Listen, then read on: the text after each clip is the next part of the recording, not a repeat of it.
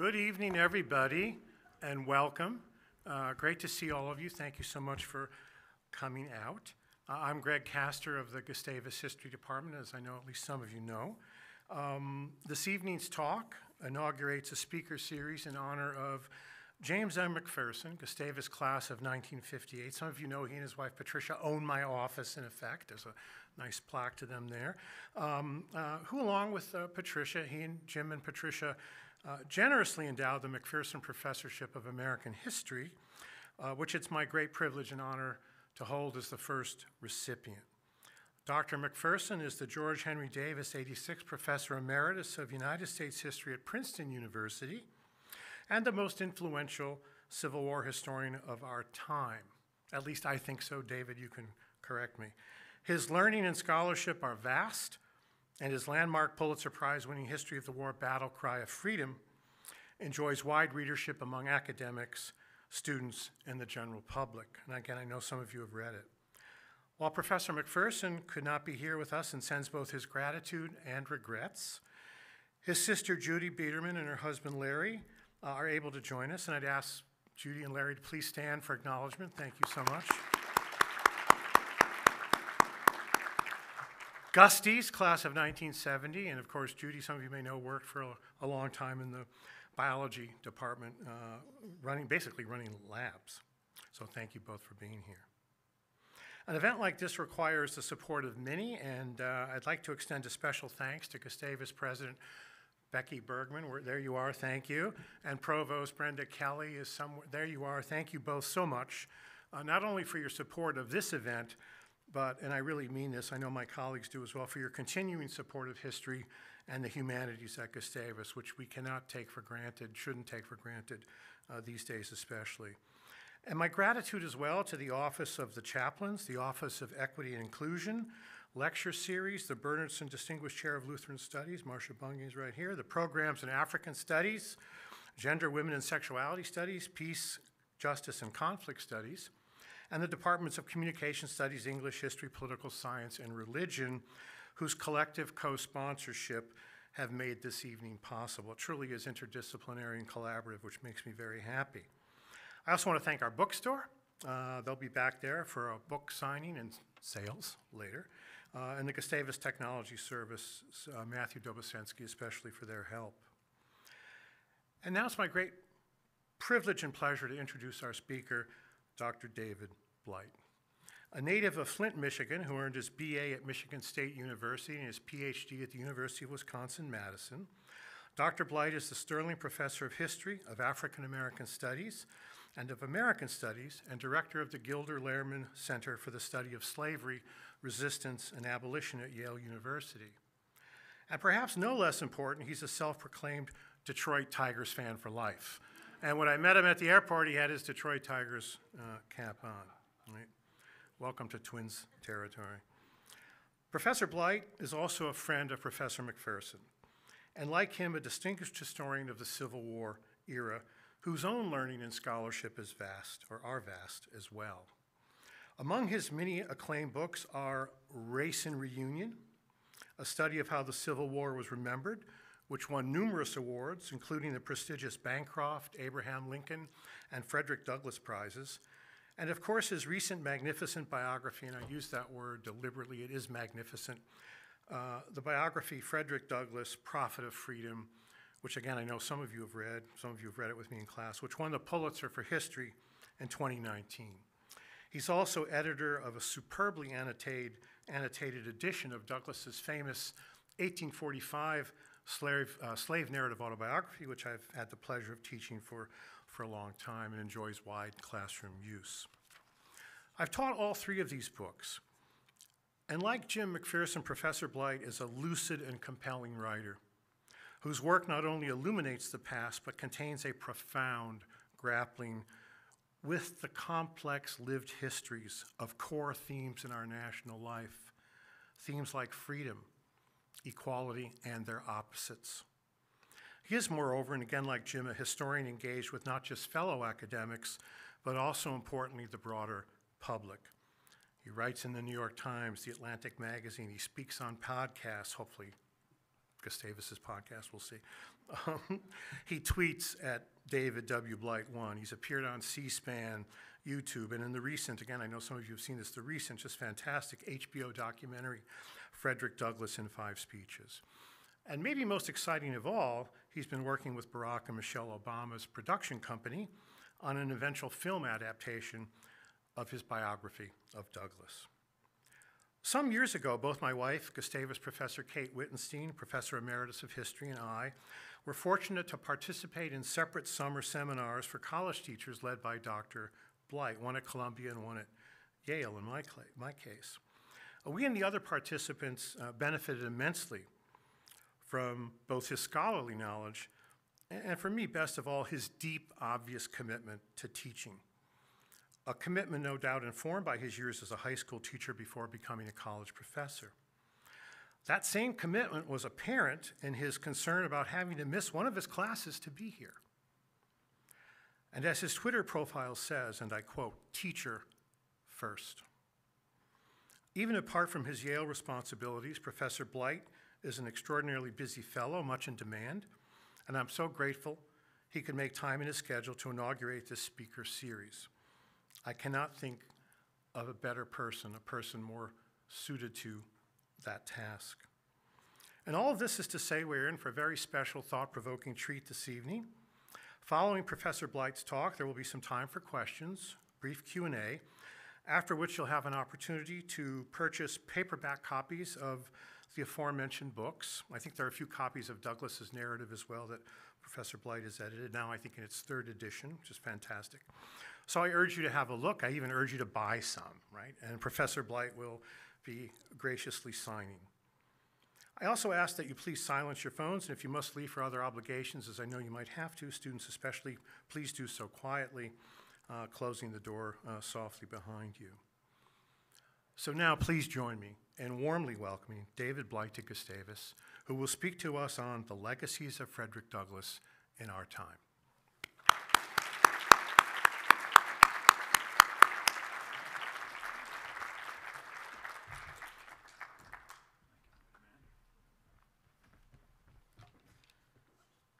Thank you, Greg.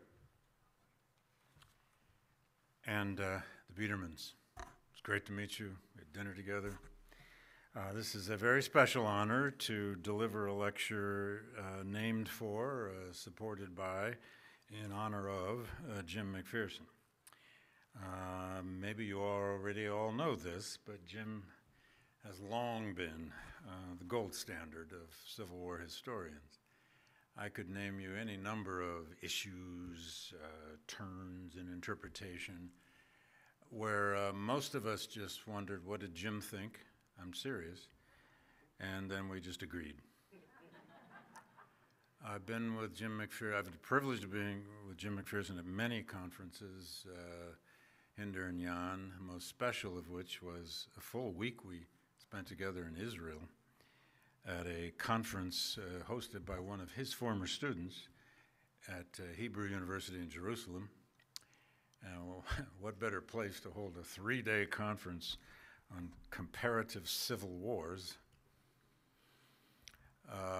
It was an amazing conference. We were looking at civil wars everywhere in the world, even the United States. But the best part of that trip was 2 full days in a van touring all over Israel with a group of about 6 or 8 historians, and Jim and Pat were kind of our senior advisors, let's put it that way.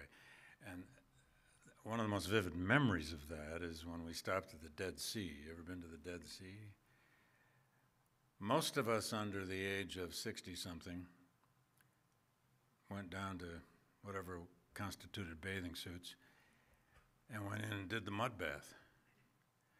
Jim and Pat sat on little lawn chairs and watched us, which was quite appropriate, I thought. But I hope to God those photographs are not anywhere on the internet. Mud bath in the Dead Sea. I started reading Jim McPherson when I was a high school teacher, and then in graduate school. And I told some of you the story at dinner that I still remember the first time I ever called him because he turned me down.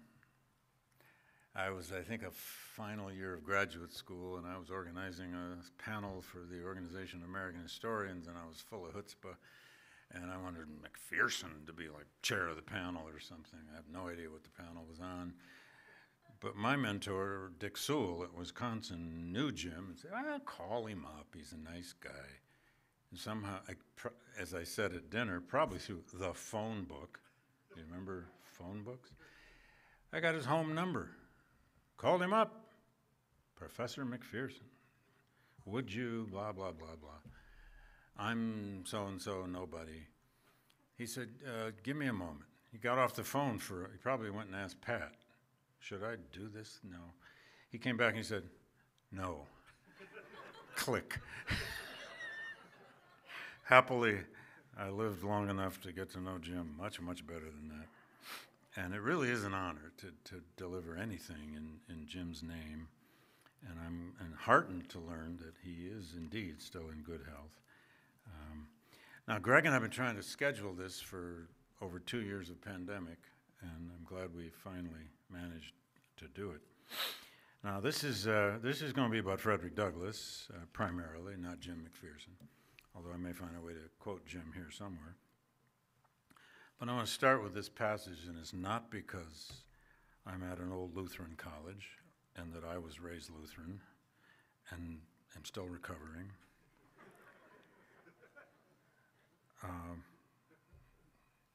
Take the boy out of the Lutheran church, but there are some values you can't take out of the boy. This is from Genesis 8:11. I will come back to it. You won't get it at first. Well, maybe you will.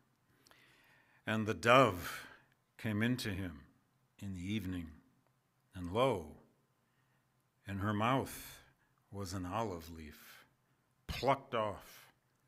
So Noah knew that the waters were abated from off the earth."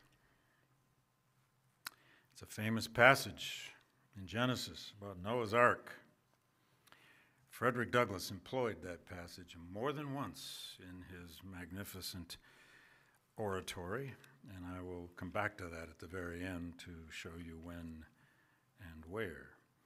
First of all, I want to pay tribute where tribute is due.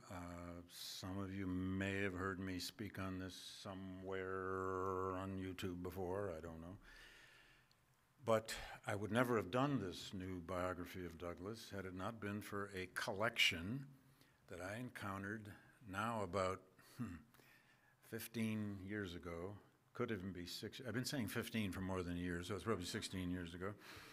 In Savannah, Georgia, of all places, owned by a man named Walter Evans. Long story short, I went to Savannah to give a talk on Douglass's narrative to a group of middle and high school teachers, which I've done many times. I love doing that. And my host at that point was the head of the Georgia Historical Society, who said, "There's a local collector here he'd like to meet." Okay. He'd like to go to lunch with us. Okay, a collector. Well, that day I met the most extraordinary man. I met his wife too, Walter and Linda Evans. Walter is an African-American retired surgeon who grew up in segregated Savannah, came north for all of his higher education, Howard University, a stop at the University of Hartford in Connecticut, and then to the Michigan Medical School. And he practiced as a general surgeon, was very successful at it, in Detroit for over 30 years, which gave us a lot in common because I grew up in Flint and we're both Detroit Tigers fans, although he had season tickets. He could afford them. But Walter's great passion in the world is collecting African-American rare books, manuscripts, and especially artworks. He has one of the finest, maybe the finest, private collection of African-American artists anywhere in the world. A lot of that art is in his own house, a big 4-story brownstone in Savannah. He quit as a surgeon, retired back to Savannah, and has this collection in his house. He invited me over to show me his Douglass collection, which that day when I met him, he got out on his he got portions of it out on his dining room table.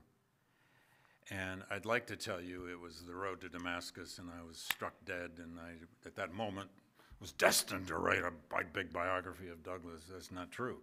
I took many months to decide to do this because it was so daunting, but there was an extraordinary collection of Douglass material that no one had ever used. Others had seen it, but no one had used it.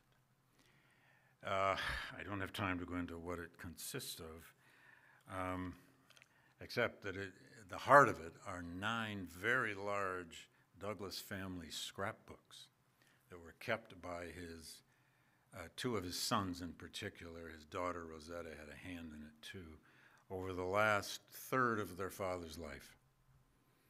Extraordinary scrapbooks, thousands of newspaper clippings, most of which you could never duplicate now because all those old newspapers are not digitized. They don't even exist in most archives. Some of them do, most of them don't. And a lot of family material, family letters, everything from marriage certificates to photographs.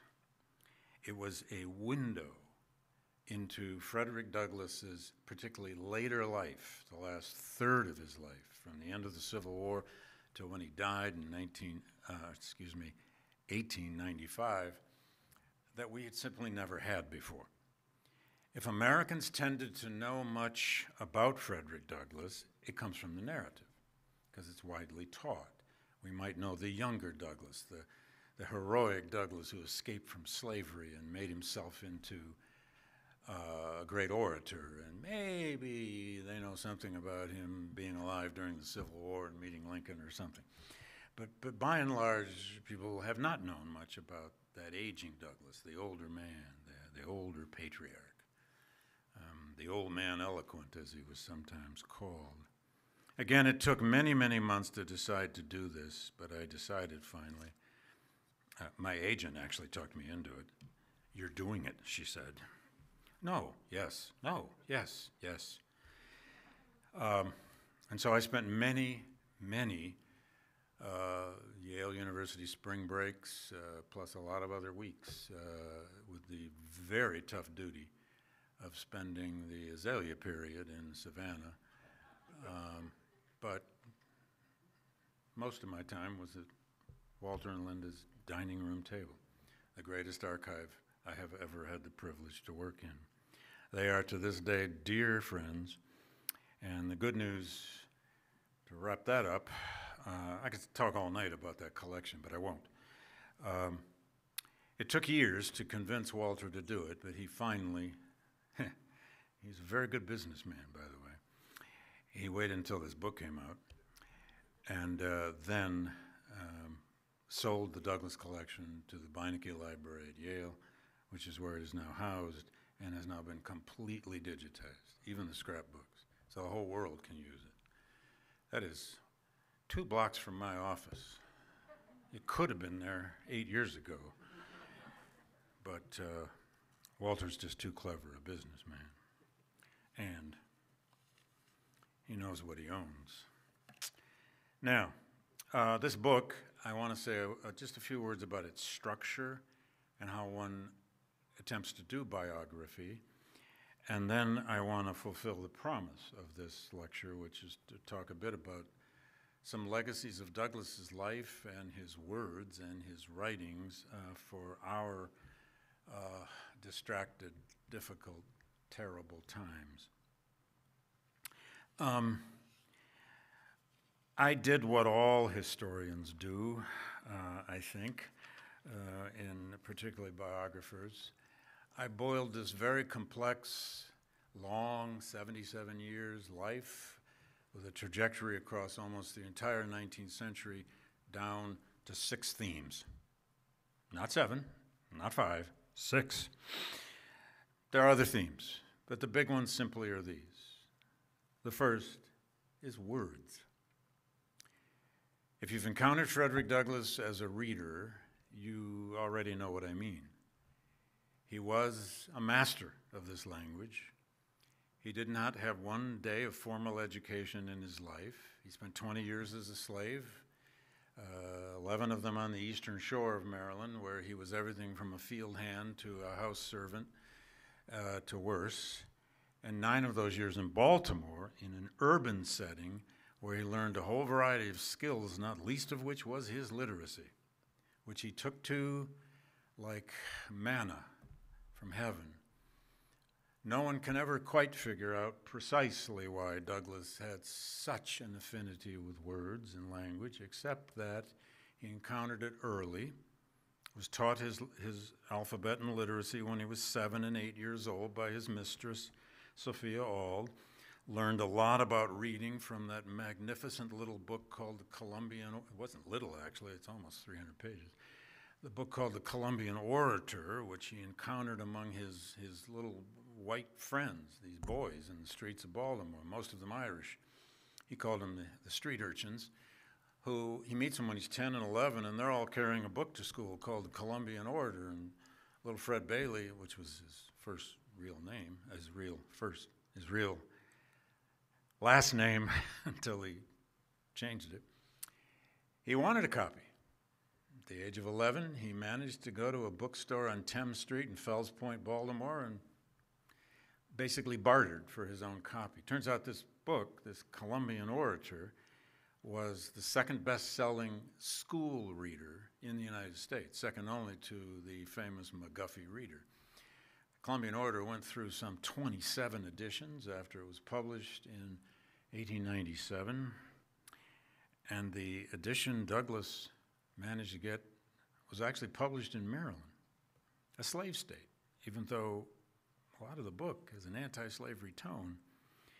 The book is a collection, it's a compendium of speeches delivered in antiquity and during the European and American Enlightenment.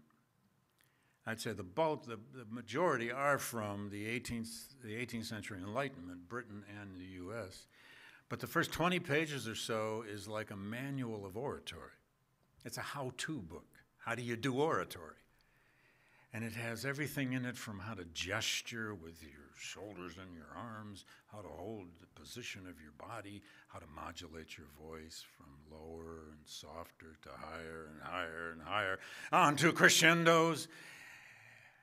But then it has a long section on how the true orator must reach the hearts of his audience with a moral message. This kid started reading this book when he's 11 and 12. So it's not that surprising that he would become such a great orator.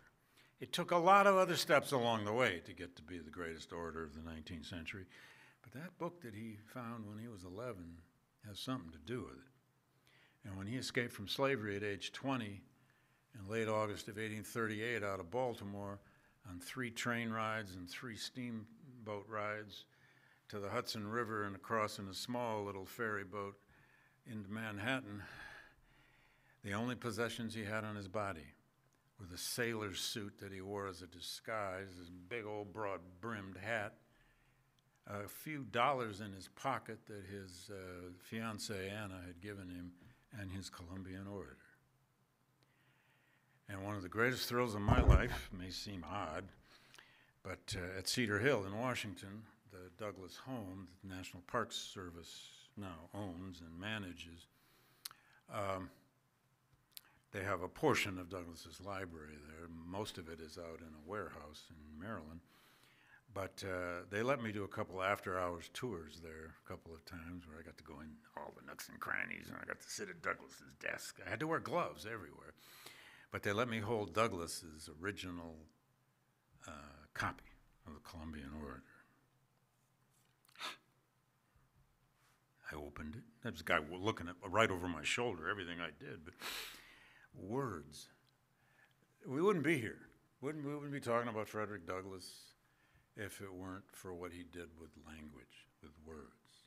His extraordinary ability to tell stories, to write narrative, but to find metaphors for this American condition with race, this American terrible condition with slavery, and this thing called America, this idea, this experiment.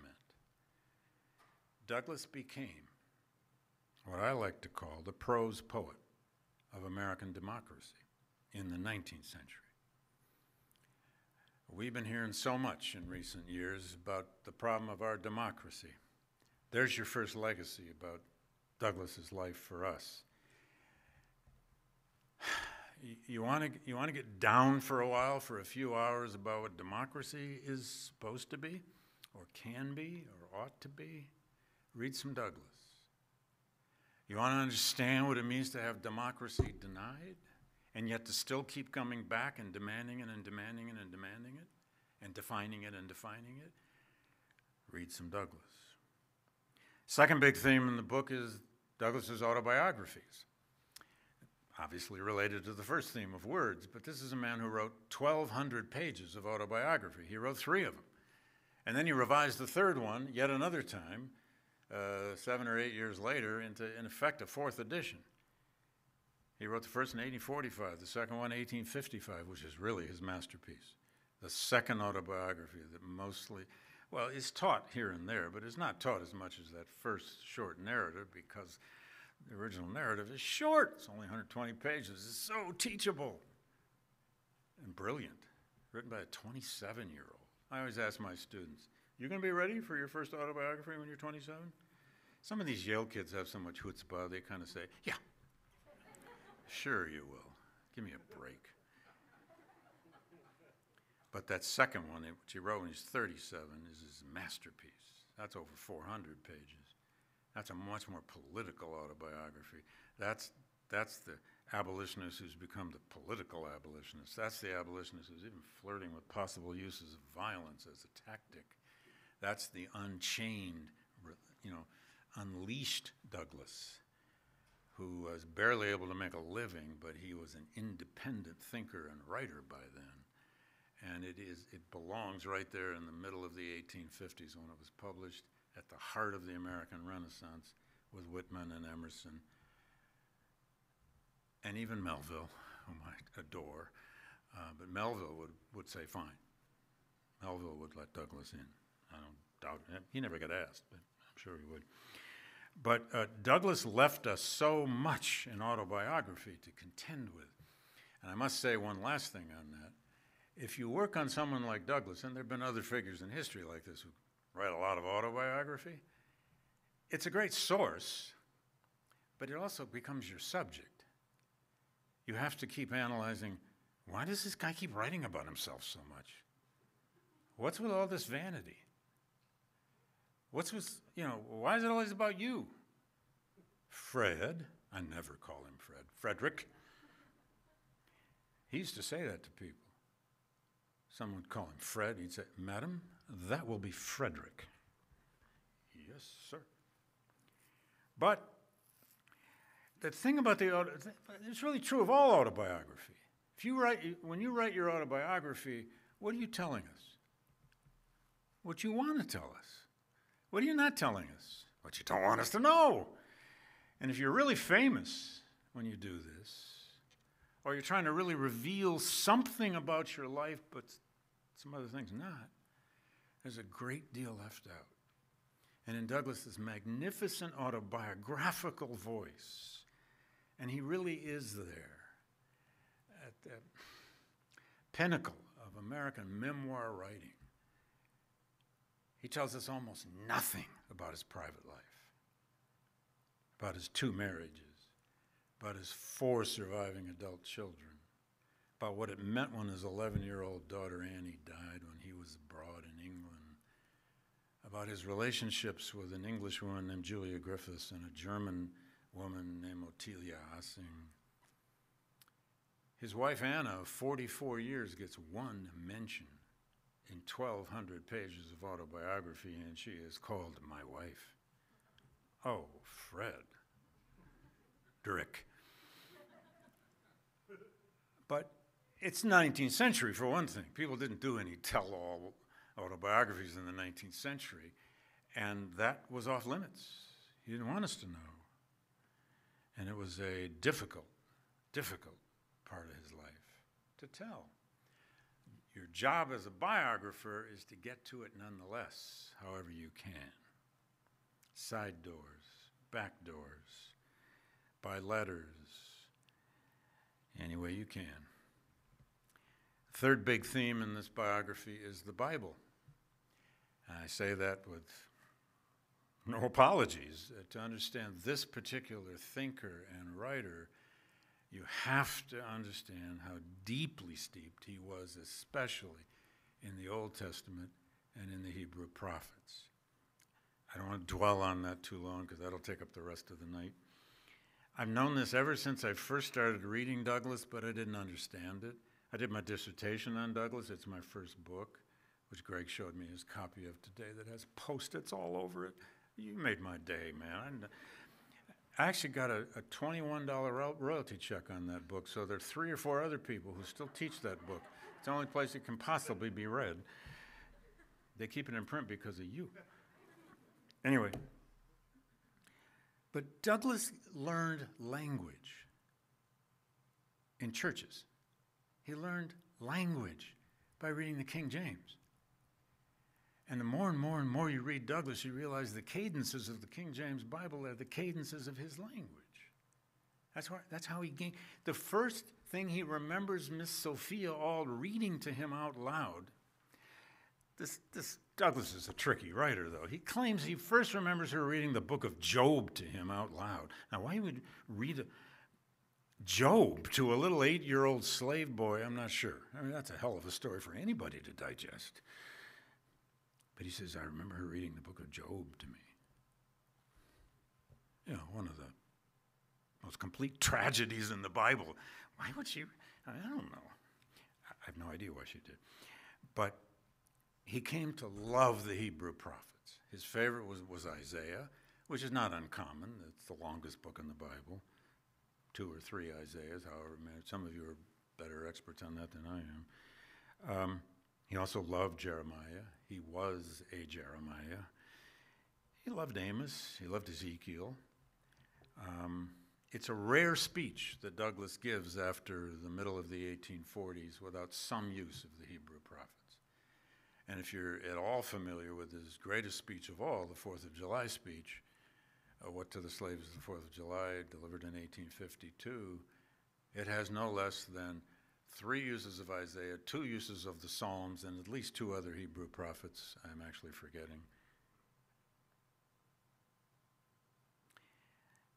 His use of the Bible got me struggling with what to call this book. It got me struggling with that very word prophet, Hebrew prophets. I have no formal theological training. I did take Lutheran catechism, but I don't count that. Well, I count it to some extent, but I've always been crazy fascinated with theology, even though I don't know what I'm doing with it. But I have numerous friends who do, and over the years, my friends who are theologians helped me at various levels of my career in learning to read this and read that, read him, read her, read this, read that.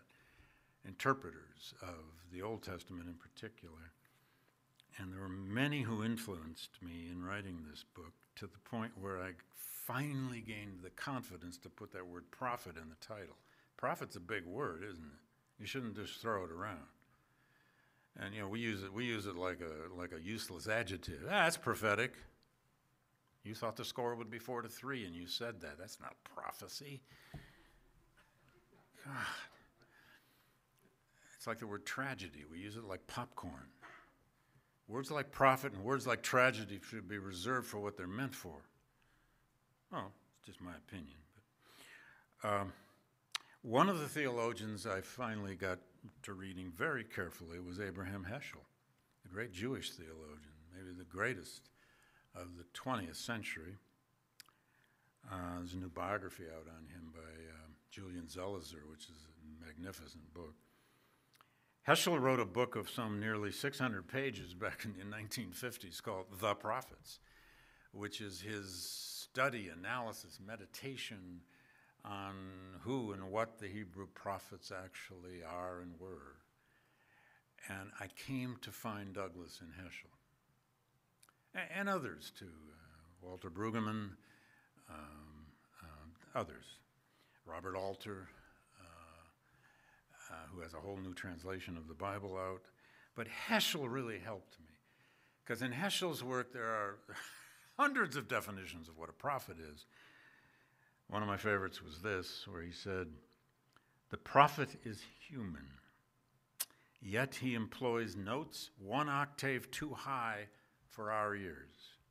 He experiences moments that defy our understanding. He is neither a singing saint nor a moralizing poet, but an assaulter of our mind. Often his words begin to burn where conscience ends." An assaulter of our mind. That is what the Hebrew prophets do, or did.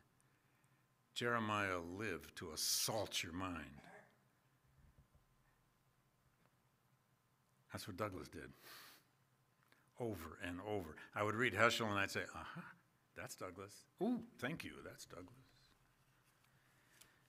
Very quickly, the other 3 big themes are, first of all, fourth, how a radical outsider, a radical abolitionist, always on the outside of any kind of real power, becomes over time, after the Civil War, after emancipation, into the Reconstruction years, becomes a kind of political insider. That's quite a story. We've seen it happen with many other people in history. Think of some of the great leaders of the Civil Rights Movement. Think of a John Lewis. My goodness.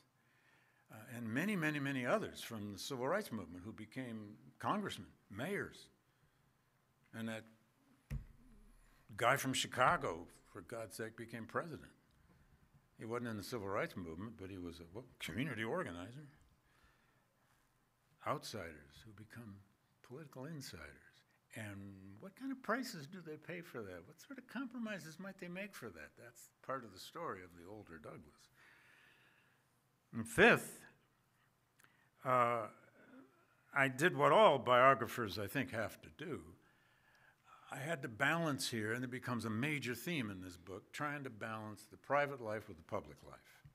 That's what biography does now, modern biography. Now, there are still biographies that are essentially like biographies of presidents that are only about the presidency.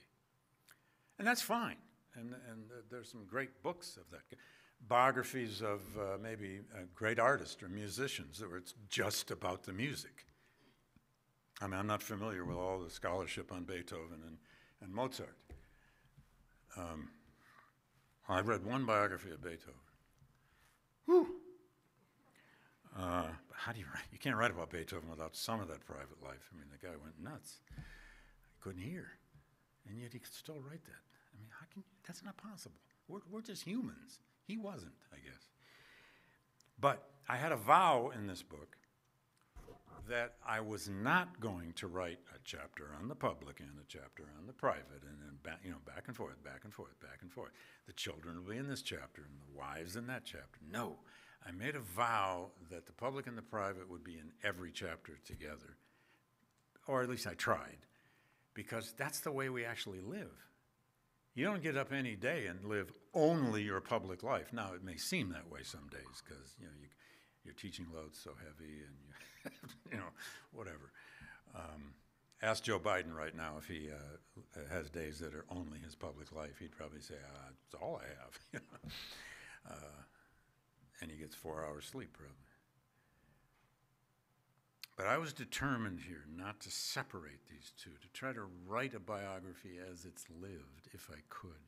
And then last, may seem standard, but it's very important in this guy's life.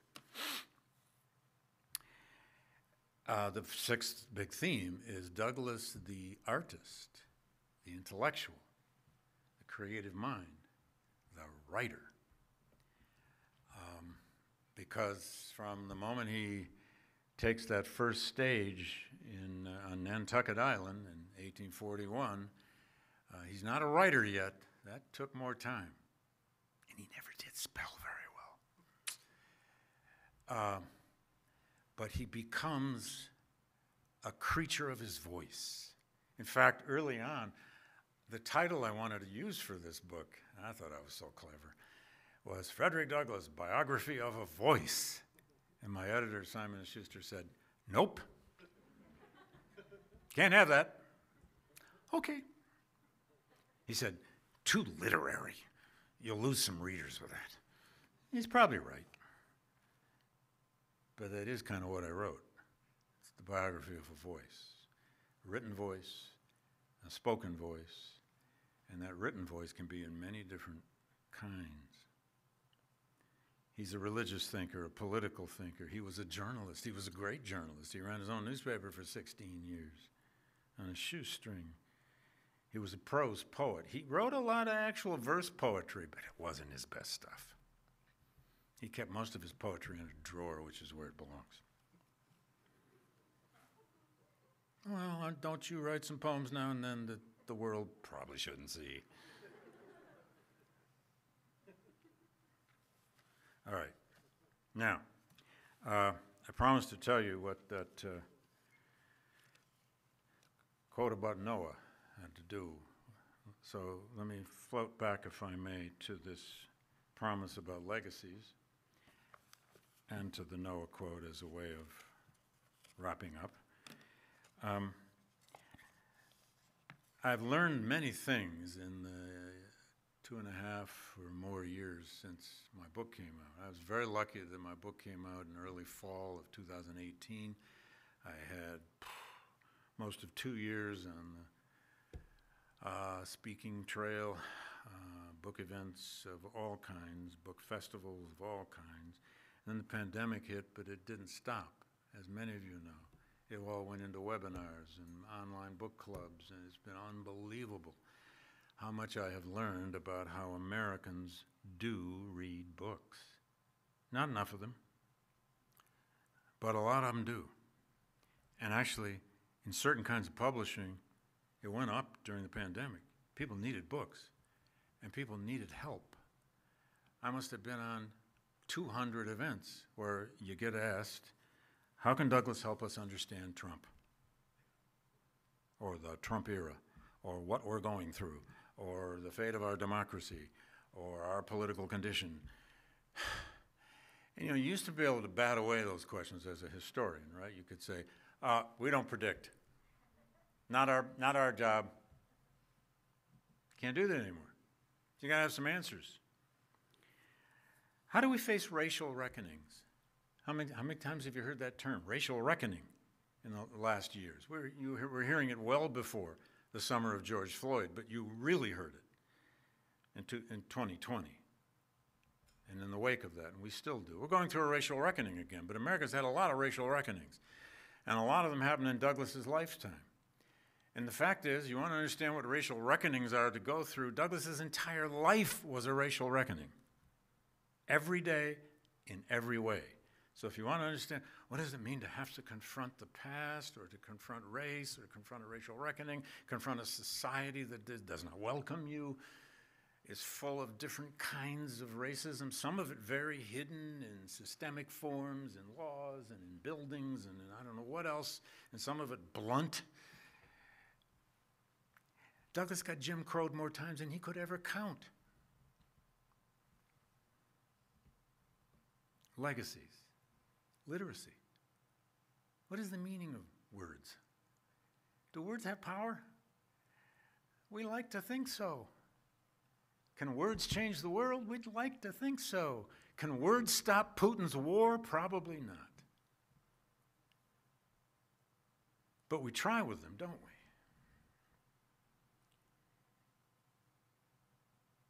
What is race? Is race a thing? Is it a concept? Is it biology of some kind? Is it narrative? Is it story? Is it a social construction? Douglass, 1,000 times over, and he's hardly alone here, had to define this thing called race in the 19th century. And for a major portion of his life during the time the United States was pro-slavery. He gave an incredible speech. It was actually a paper, a formal. The first time he ever spoke in an academic environment was in Cleveland, or just outside of Cleveland.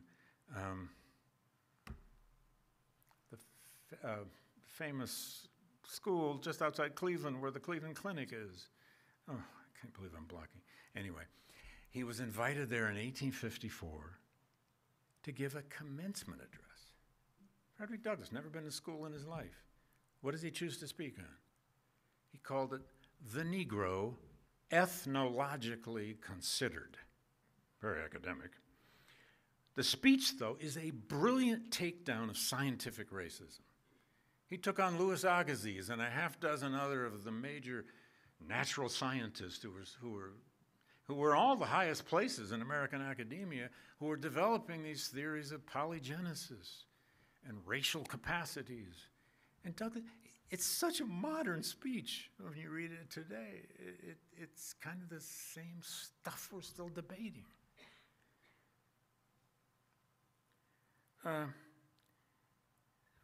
What did slavery mean? How important was slavery in the making of the United States? You want a legacy to deal with? We're talking about it all the time now. I'm glad of that in one way. I direct a center for the study of slavery and abolition at Yale. It's good for business.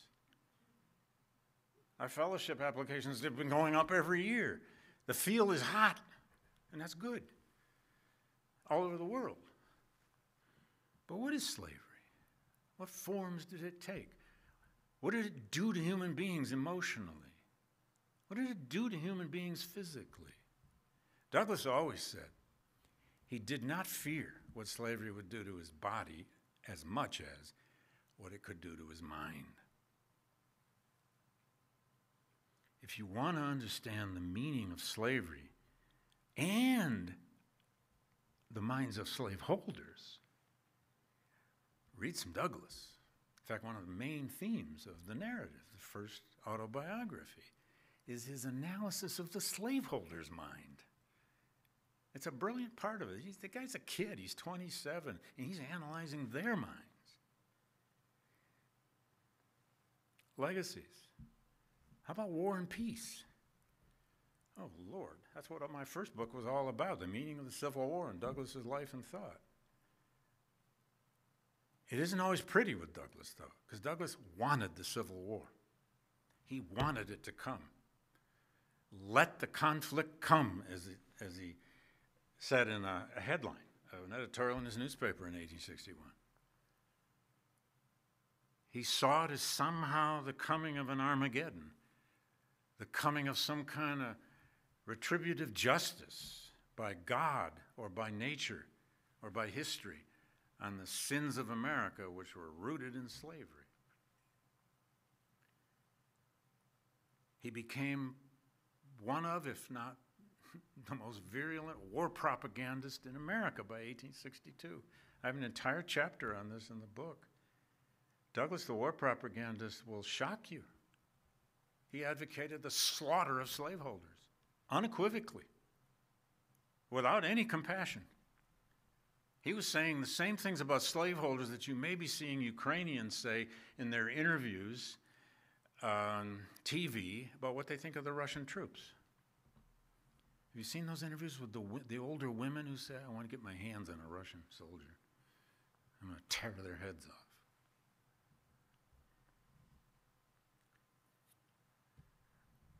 Legacies? Douglass was also, because he had to learn to be, over time, a pragmatist, a political pragmatist. He had to learn how to shoulder up to political parties that he didn't always agree with, especially that Republican Party, that original Republican Party. Douglass had to learn politics out of the world of radical abolitionism. You ever been in a lot of meetings with a group of real radicals? First of all, they never agree with each other. By definition, they fight. And they're often not overly sensitive.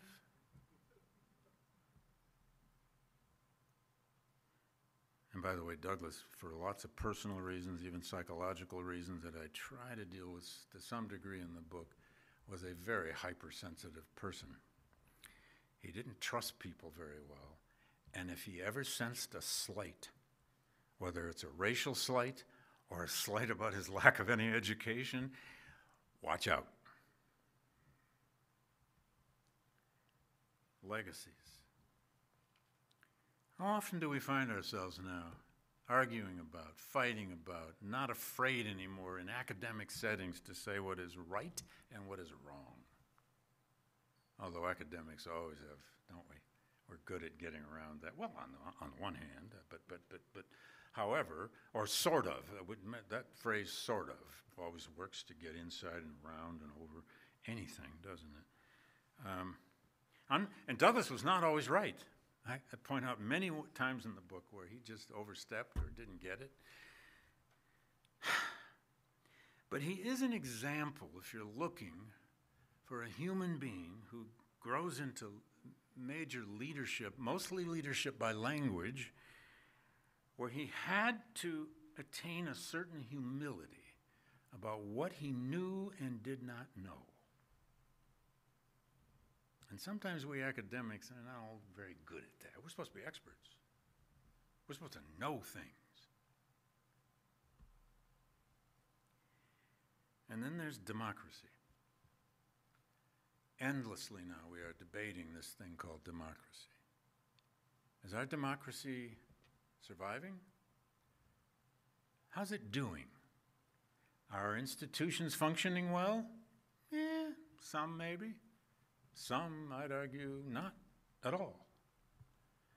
That United States Senate, one of the most undemocratic things in our Constitution, and we keep wanting it to be democratic. It's designed not to be. And the Electoral College, what can you say? It belongs back in the 18th century where it was created, and it didn't even have much of a good function then. Do you know what the count would be on the U.S. Supreme Court? Have you students ever stopped on this one? If we didn't have the Electoral College, and Al Gore became president because of the popular vote, and Hillary Clinton became president because of the popular vote, the ratio on the Supreme Court would be about 7-2 liberals. We're the only country in the world that has a thing like the Electoral College. When you go abroad to teach, and people ask you, you Americans, and they're fascinated with America. I taught in Germany for a year and in England for a year. But they will often say, this thing you call Electoral College, why do you have that? And what do you do? What do you say? It was an 18th century creation when they had this belief in deference to...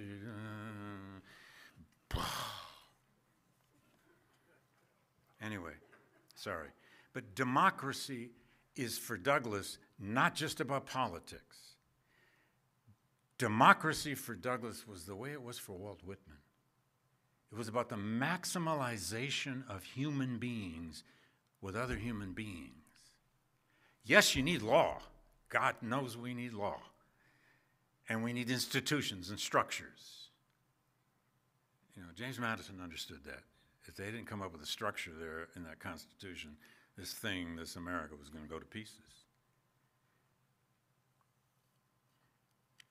But all over Douglass's work is this struggle to figure out what could this American thing become. Here's what it's promised. And the promise is amazing. Douglass loved the principles of the Declaration of Independence. He loved the Declaration of Independence. He loved the principles, not the practices. I could wander on and on, but back to the Noah quote, just to wrap up.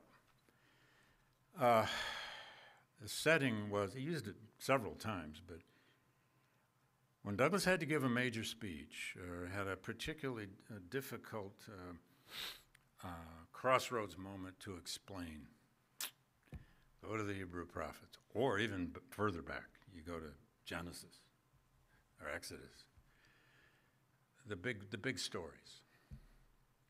And you got to remember, this is a world where the big Bible stories were largely common coin. Today, I just got up and read that quote from Genesis.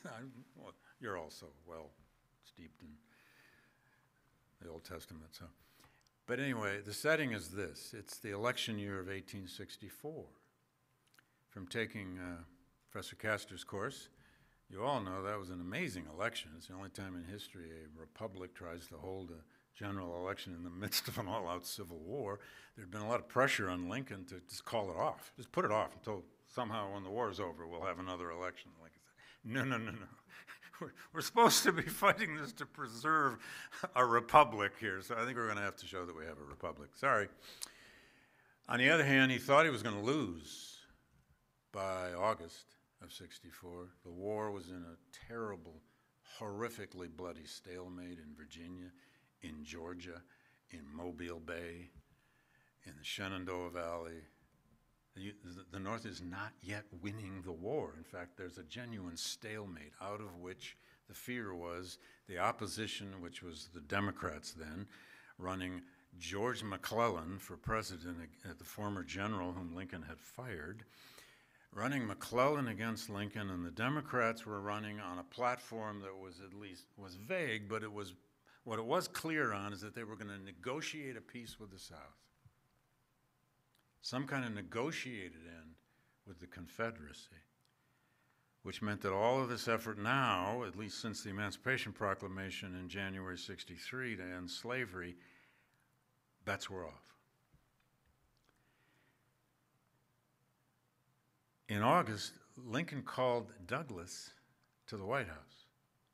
Douglass had met Lincoln at the White House 1 year before, but that's because Douglass went to the White House and just got in line and knocked on the door and said, "Please talk to me." That time it was about discriminations against black soldiers. The second time, Lincoln invites Douglass because Lincoln needed him. Lincoln needed the most important black spokesperson of black America. At mid-August '64, Lincoln looks Douglass in the eye and asked him to be the chief agent of organizing a scheme, and he said, "The War Department will help you." He was never told how. Organize a scheme to funnel as many slaves out of the Upper South as possible before Election Day in case Lincoln lost the election, such that by the time McClellan wins the presidency and the Democrats take over and they start negotiating with the South, at least several thousand more slaves will somehow be legally free behind Union lines, setting up God knows what a colossal legal fight that would have started. And Douglass was stunned. Abraham Lincoln is asking him to go be John Brown or something. And Douglass sort of sucked it up and said, "Okay." He was told, "The War Department will help you." He went back to Rochester, New York, where he lived. He sent a bunch of telegrams and letters to abolitionists and agents who had been working to recruit black soldiers and so on and so forth. He got a lot of people excited to join this thing that he had no idea how they were supposed to do. And then came the fall of Atlanta to Sherman, and the fall of Mobile Bay to Admiral Farragut, which happened actually in the last week of August. And then General Sheridan started moving down the Shenandoah Valley, one success after another, but especially the fall of Atlanta changed Northern morale within weeks. They didn't have any polling then. We don't have polls on this, but we do have some evidence of change in Northern opinion. Until this point, the war weariness in the North was terrible because the casualties, 60,000 Union casualties, dead, wounded, and missing in the summer of '64 alone, just in Virginia. And the Democrats were painting the Republican Party as the party of emancipation. They were doing the same thing our political parties do today, wedge politics. They were called the N-word lovers, and worse. Douglass wanted to go out and campaign for Lincoln now, and they wouldn't let him. Republicans were trying to dance around the emancipation issue now. They want to be they are the party of emancipation, but you don't have to go out and say it all the time. If you put Douglass up there on the stump, that's what you're saying. They wouldn't let him go out and campaign for Lincoln. He found other places to speak, especially to black audiences. But then, on election night in Rochester, and I found this in a newspaper clipping in those scrapbooks at Walter Evans's house. And you know, when you're a scholar, you find one source for something, you beg you might find a second one, so you're not, you know, out on a limb. I never found the second one, but I went with this baby. It's a reminiscence of a guy in Rochester 15 years later. They did the same thing with Douglass they did with Lincoln. They all wrote their column in some paper, the day I did this and that with Douglass, the day I had lunch with Douglass, the day I went for a walk with Douglass. This guy claimed to be the poll worker who put Douglass's ballot in the box that night. Whoopee. But he went on to describe how he lived near Douglass out South Street, and they were walking in late at night to go to the telegraph office to get to hear the returns of the election. And he says, out of the alley came 4 drunken white thugs who challenged Douglass to a fight. And our narrative writer says, Douglass put up his fist and said, come on, let's have it. And he claims the 4 drunken white thugs scurried off into the alley and went away. I don't know if that happened, but I told it anyway. Now, most importantly, though, and here comes Noah. The following Sunday, after Lincoln is reelected by 55% of the vote and 77% of the soldiers' vote held at the front, Douglass went to Spring Street AME Church in Rochester, black church, where he had spoken countless times before. He could have that pulpit any Sunday afternoon he wanted it to speak about what the election meant. And at Spring Street, the church was mobbed, couldn't get all the people inside. Douglass went up to the pulpit and he started the speech with that passage from Genesis. He says, you know the story of Noah and the ark, and suddenly the ark stopped on some kind of land, and Noah wondered. And so Noah sent the dove out, and the dove returned, olive branch in its beak, and Noah wondered again. Is it possible? Is it possible? Has the flood come to an end? So he sends the dove out again, and the dove does not return. And so Noah thought, maybe, just maybe. And he took the tarp off the top of the ark, and lo, the world had been renewed. What has Douglass done? The meaning of Lincoln's re-election isn't just about Lincoln. It's now about the real likelihood that this war is going to be prosecuted to the end, and the end to Douglass meant the destruction of slavery. He's gone to the oldest rebirth metaphor in Western civilization, Noah's Ark. But he said something else that day. He said, next Sunday, I'm going back to Baltimore. He hadn't been back to Baltimore since he escaped from there in 1838, except he had taken the train through Baltimore but not gotten off twice. He says, I'm going back to Baltimore to celebrate freedom. And the reason was the state of Maryland had just held a referendum on November 1st to vote whether to become a free state. It was a slave state. And the vote was something like 12,820 to 12,510 or something. It was ridiculously close. The vote was yes by 300 votes to become a free state. Maryland had been horribly divided during the war. So Douglass says, I'm going home to his native soil of Maryland. Now he calls it his native soil, to the free state of Maryland. So he did, a week later, and he's got paparazzi in tow, which is why we know so much about it. Where does he go? He goes to the Bethel AME Church in Fells Point on Dallas Street, a black church, one of the 4 churches he had worshipped at when he was a slave teenager in Baltimore.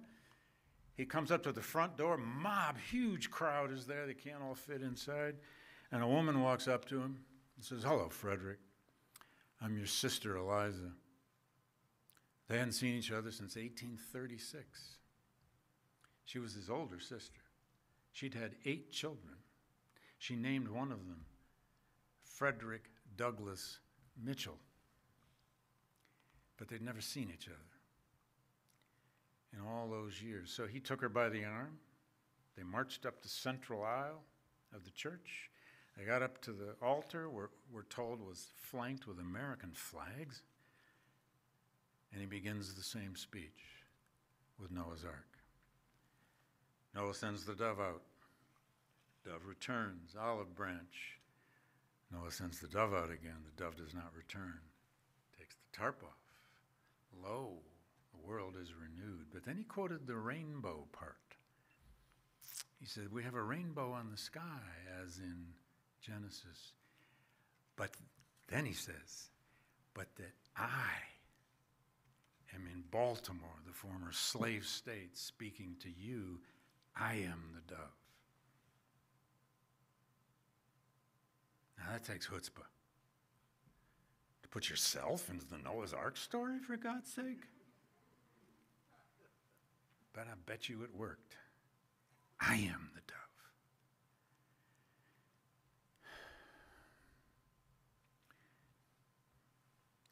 He was a man of words. And we're yearning for that dove today to come back and let us know that somehow the world's renewed, but I have no idea when that's going to happen, so thank you.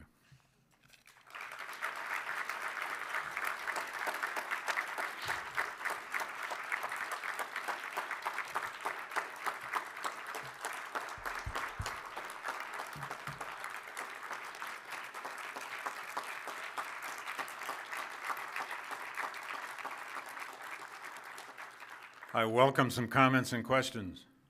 Yes, questions, please. Don't be bashful. And where's my friend Luke has the microphone. So just raise your hand. We have some time for questions before we sell some books. Yes.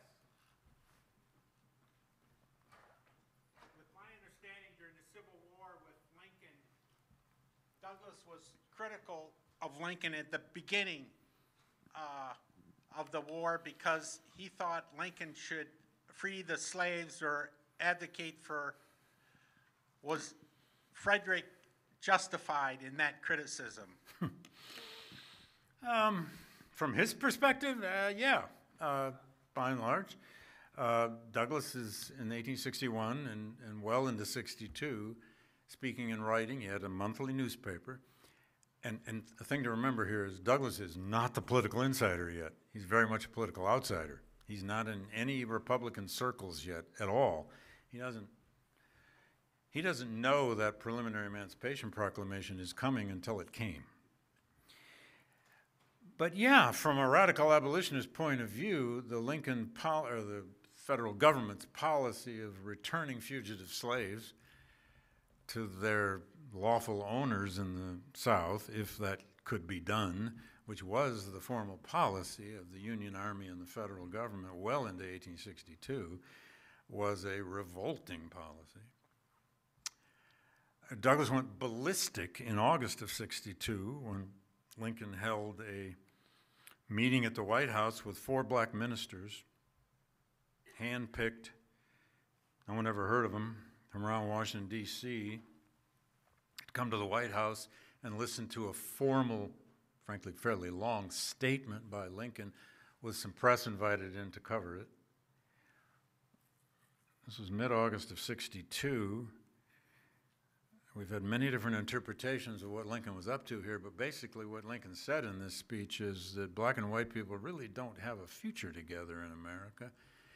And he invites these 4 black ministers to help lead the colonization plans and schemes to remove as many black people as possible from the United States and go to Central America and help create the coal industry. Now, some interpreters have said Lincoln was really just conditioning public opinion by doing this. And Lincoln was a clever, clever dude, let's remember that. But I also think Lincoln didn't know the future, and at that point did still, by and large, believe in these schemes of colonizing by volunteer efforts black people out of the United States if they would go. Douglas found that performance beyond disgusting. he said, among other things, it was like encountering a horse thief and blaming the horse for the thievery. Like, you're going to arrest the horse? On the other hand, it's only a month later that Lincoln issues the preliminary proclamation. He already had the preliminary proclamation in a written form in a drawer back at the War Department since July. So, yes. In fact, earlier on in the fall of '61, in an editorial attacking this lame-brain policy of trying to return fugitive slaves to their legitimate owners, which was an attempt not to offend the border states, because Lincoln was so afraid the 4 border states that had not seceded from the Union, Kentucky, Maryland, Delaware, Missouri, Lincoln was always so tense about whether those border states would secede. He had good reason for that. But Douglass said that policy makes Abraham Lincoln the most powerful slave catcher in the land. Now, his tune will change markedly after the preliminary proclamation. And in the 100 days between the preliminary and the final Emancipation Proclamation, Douglass was still a little dubious. But before he left Rochester to go to Boston, right after Christmas, for the celebrations they hoped that would take place on January 1st, when the final proclamation was to be signed, that's what he said anyway, Douglass crafted an editorial to go into his newspaper in January after the proclamation had been signed, and yet it already. And the title was A Day for Poetry and Song. Now, if Lincoln hadn't signed it, he wouldn't have published that. He'd put that one away. So it's a very testy relationship between these two, but it grows eventually into what has to be called enormous mutual respect. And these eventual 3 meetings, I named the 2. The 3rd meeting, of course, comes on the day of the 2nd inaugural address. Douglass went to, you probably know this, Douglass went to Washington, was standing right down there. If you've seen the famous photographs of Lincoln delivering the 2nd inaugural, Douglass was out right down there about 20 rows out, standing. Douglass just said, I got to be there. And when he heard the speech, and then frankly when he read it, that was the greatest speech any president ever made because of what it said. It said this war was caused by slavery. This war will destroy slavery. It must. It will. And then after the speech was over, Douglass got in line out on Pennsylvania Avenue and just walked to the White House behind the presidential carriage. He had no invitation to the reception. He just went up and got in line and said, they said, sir, you don't have an invitation. And he said, tell the president Frederick Douglass is here. Took 5 minutes or so, and somebody came back and said, come on in. And he did, and they met in the East Room, this big reception. We have one eyewitness to this. Douglass tells this story in his 3rd autobiography, For All It's Worth. He said he could see Lincoln's head up above everybody, blah, blah, blah. And they came together, and Lincoln said, Mr. Douglass, what did you think of my speech? Douglass says he demurred. He said, oh, no, Mr. President, attend to all of your guests. Doesn't matter what I think. No, Mr. Douglass, there's no one in America whose opinion I value more than yours, blah, blah, blah. So Douglass tells us, and there's one eyewitness who heard it, said, Mr. President, that was a sacred effort. By that point in time, this is the way I write about it, Douglass and Lincoln on the emancipation question were speaking from the same script. But they weren't on the same script, as you suggest, in the beginning of the war. Other comments, questions? Please, don't be shy. Oh, if I see you squirming, I'm going to call on you. Yes, sir, in the orange sweatshirt. Is that orange? Yeah. Okay. Hey, so you use the term wedge politics to describe the usage of terms like the Party of Emancipation during the Abolition era. So can you define the term wedge politics for us? Sure. And their terms are our terms, because it's the same thing. You find out what a party, if a party has an issue that they've made their own, and you want to make the electorate fear them because of that, then you go for broke. And the Democrats in the '64 election, I always tell my students that the 1864 election was the most racist in American history until the next one, because '68 was even worse. In the '64 campaign, the Democrats created all kinds of fake news, misinformation, disinformation. They put out these lithographs, these posters called miscegenation balls that showed these pictures of black and white men and women kissing and dancing together, and claiming that these balls were being held in major cities all over the North.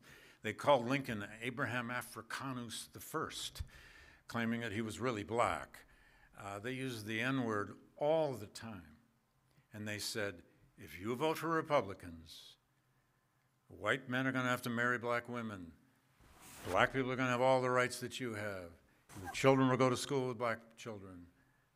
Right then, 1864, fear.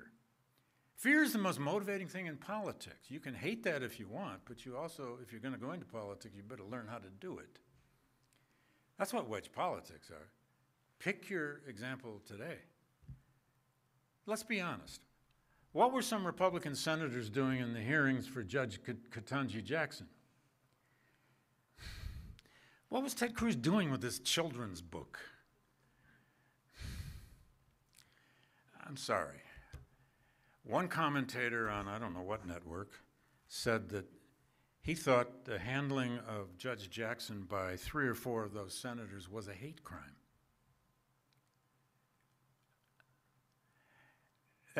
Those weren't even wedge issues. They had to invent the issues. Well, sometimes that is what a wedge issue is. Take the issue of CRT. The non-existent critical race theory not being taught in American schools that is now animating so many local elections in this country and so many school boards is a classic wedge issue. It worked for Youngkin in Virginia, and his party now thinks it may work elsewhere, and it might. Now, Democrats have used wedge issues too. They're just not as good at it.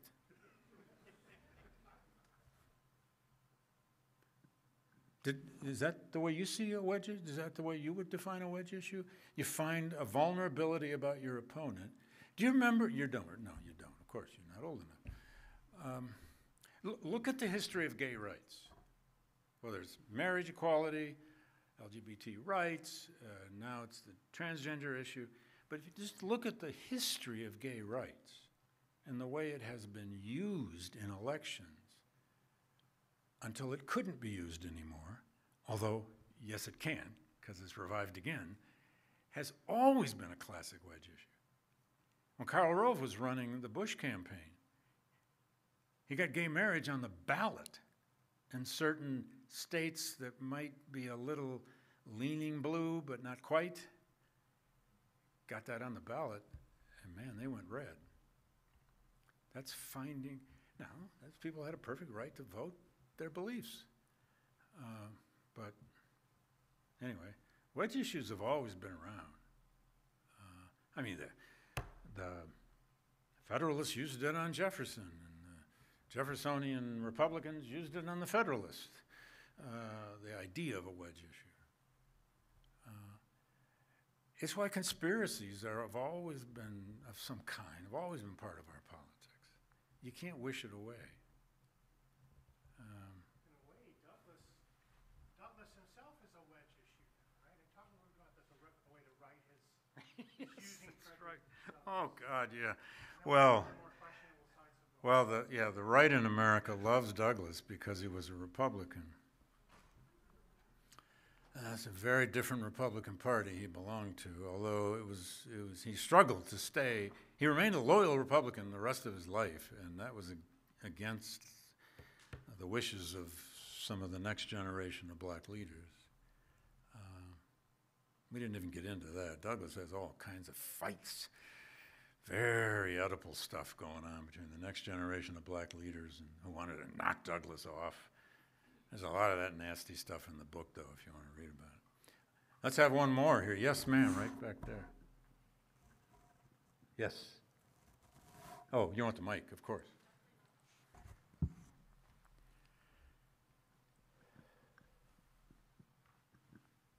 So the lost cause narrative is definitely a big topic, kind of, or something that I've looked into a lot. But I was curious, in your opinion, how did that kind of affect the teachings and, current teachings of Frederick Douglass, and also just publications of his work? Mm-hmm.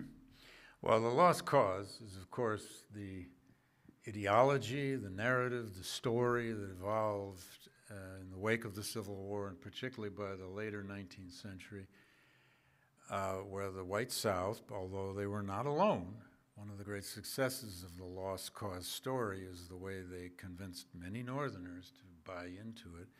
It was the idea that the South had been defeated by a leviathan of industrialization, or as Robert E. Lee called it, superior numbers and resources, that they had never really fought for slavery and had only fought for home and hearth and sovereignty, states' rights, if you like, and that Southern soldiers had fought for their families and their women, and not for slavery, because most of them weren't slaveholders. So the story went. It developed, though. I wrote a book largely about this called Race and Reunion. It developed into a racial ideology of white supremacy. By the 1880s, 1890s, a powerful, powerful ideology. And it became eventually not about loss at all, but about victory.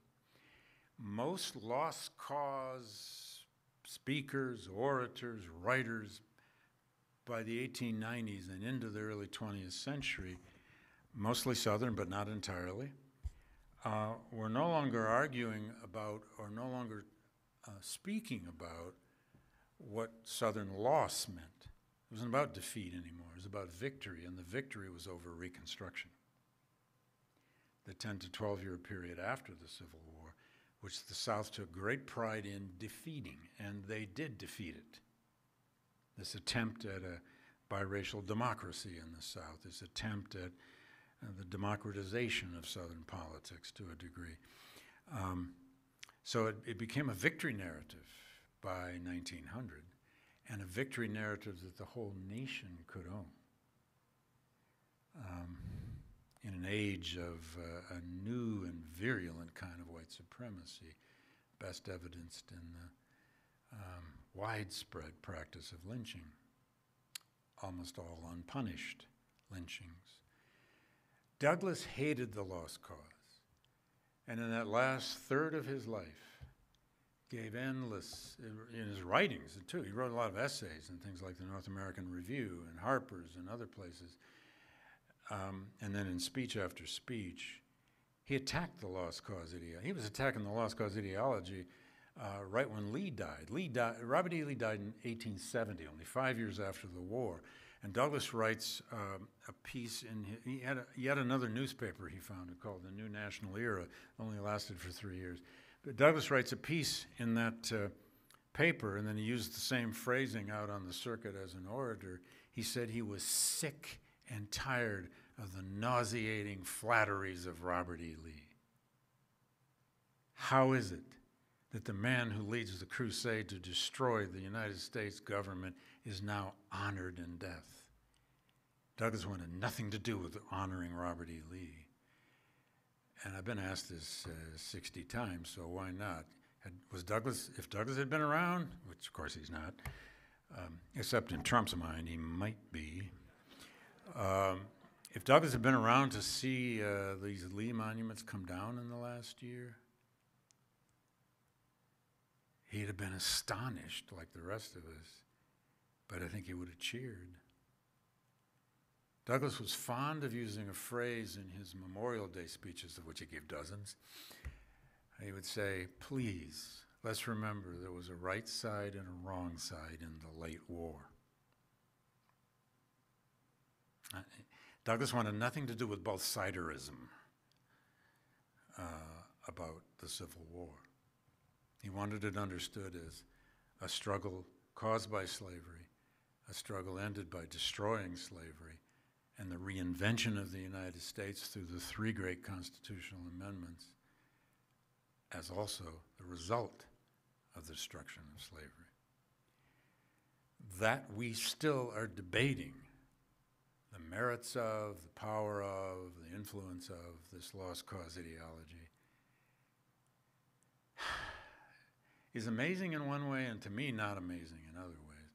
It simply continues to show us how important those events in the 19th century were. In some ways, the Civil War is never quite over in this country. And Reconstruction is surely never over. As long as we debate federalism, the relationship of the states to the federal government, and as long as we are debating what race means in this country and where it belongs in law or doesn't belong in law, and why racism continues to revive no matter what, the Civil War is not quite over. Should be. And that thing called the Confederacy, why doesn't it just go away? It's had a bad run the last 4 or 5 years with monuments coming down and flags being taken down. But what did it take to get the flag down in South Carolina? The mass murder in a black church.